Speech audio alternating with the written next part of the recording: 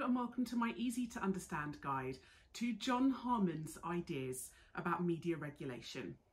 This is not a set theory or theorist on any exam board, but I like to use Jon Harman's ideas when I'm teaching media regulation, and in particular when I'm teaching the CIE A-level media studies exam, because regulation is one of the optional topics on paper 2.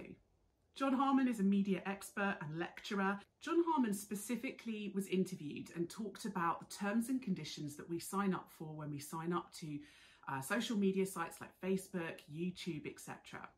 He thinks that the terms and conditions that we get given or get shown when we sign up are really lengthy and overly complicated. They're written in very technical jargon, and they're written in a way, in a style that most people in the general public are never going to be able to understand, and certainly most of us never even bother to read.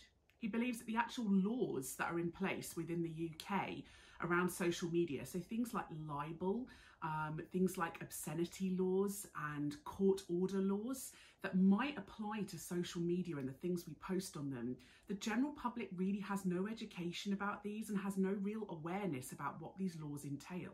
And he believes that even if we were made aware of these laws, the actual wording of the laws, the legislations themselves, are too complicated for the general public to understand.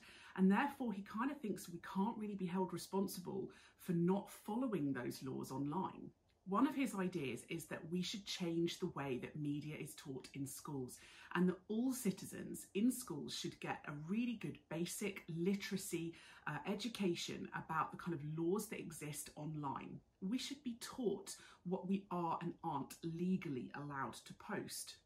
Essentially, he believes that we need to change the way we educate people in society about social media and about the laws in our society if we expect our citizens to follow those laws.